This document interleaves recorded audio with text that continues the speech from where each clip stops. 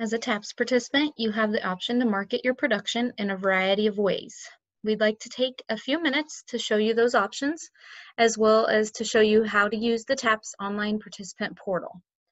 All sales are limited to the following 5 types. So the 5 sales types are spot or cash sale, forward contract, basis contract with delivery at harvest, simple hedge to arrive, or the futures contract. So we're going to go a little more into depth into each of those. We'll start by getting into your online portal page. After you log in, this is what you see as a participant. So first we're going to talk about spot sales, or also known as cash sales. These sales occur the day of harvest or the final date of the contest. So the following information is requested on this form: the date, which is the date of the sale, which should also be the current date, the price per bushel, your quantity or how many bushels you want to sell, and then the delivery point or location that you're selling to. So that is your spot cash sale option. The second option you have is forward contract. These sales are defined more specifically as contract cash price for harvest delivery. Again, no post-harvest deliveries are available, and it's at any location that offers new crop prices, and any number of bushels can be sold.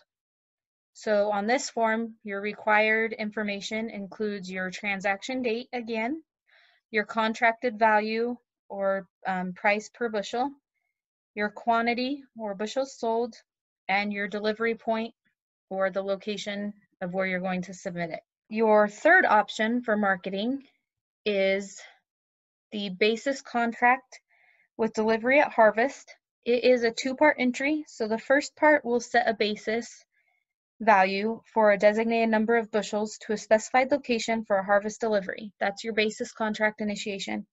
The second part is a corresponding futures price, which is needed to complete the transaction. So it sets your dollars per bushel. The futures price is selected anytime between when the basis contract is initiated and the final marketing date of the contest. If no selection is made or this basis contract completion is not completed at the final marketing date of the contest, then the new crop contract settlement price on that date is used. This transaction does require 2 entries, as we said. The first is this initiation. And on the initiation side, you have to select your date of transaction, your contracted basis price locked in, your bushel quantity, and delivery point location. Then to complete this initiation, you have to do the completion. And on the completion, you have to enter the date of transaction, the futures price, the date of your original basis contract initiation, and then also the quantity and bushels you want to sell. The next option is a simple hedge to arrive initiation and completion. This allows the seller to lock in the futures market portion of a cash grain contract. This is often done with the local elevator. Any numbers of bushels may be contracted and are tied to a specific delivery point at the time of harvest. The basis will be determined at a later date. Any basis not determined before harvest will be charged at the harvest basis of the default elevator on the final marketing date of the contest. There is a fee of 3 cents per bushel. So this marketing option also has 2 parts. First is the simple hedge to arrive initiation, where the futures market price and delivery point are set. So this portion includes the date of transaction or the date of hedge, the December's futures contract price, number of bushels contracted, and delivery point location. Then the next one would be the simple hedge to arrive completion, which is made to select the basis price and date, along with the date and bushels hedged in the initiation transaction. So the cash price for the hedge to arrive contract is the initial futures price minus the selected basis.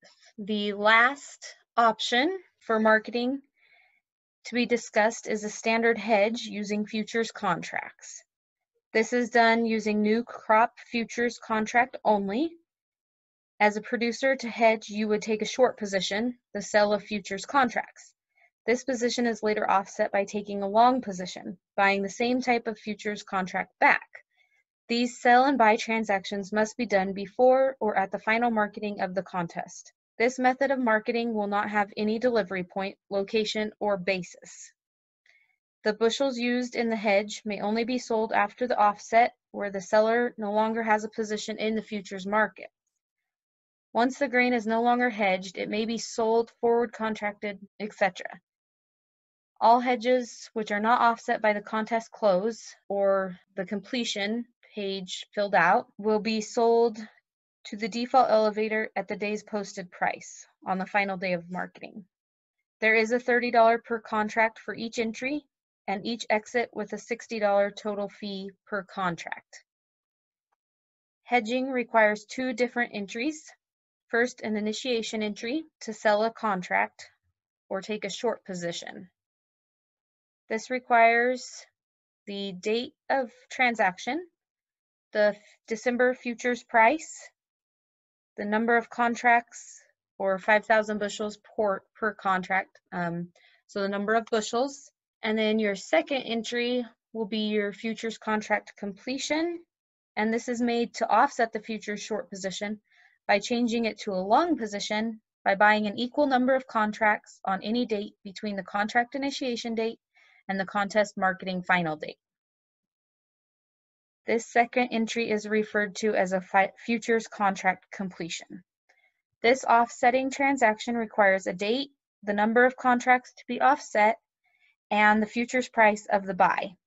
As stated previously, if no completion is entered, futures will be set on the close of futures trade on the contest last marketing date, with any unsold grain being sold for the spot cash price at the specified default elevator on the final day of the contest marketing window.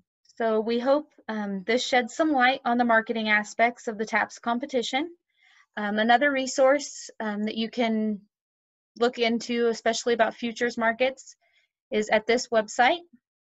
And if you have any questions in regards to any of this or how to enter marketing decisions, please contact Crystal Rhodes at crystalrhodes.unl.edu.